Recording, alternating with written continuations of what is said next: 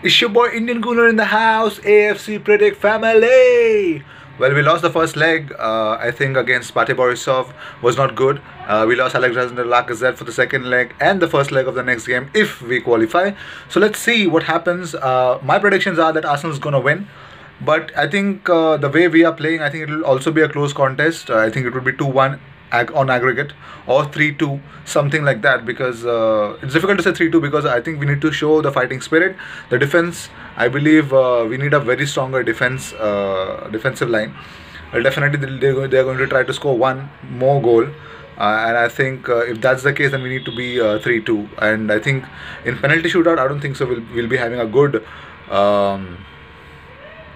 I think we cannot win in a penalty shootout.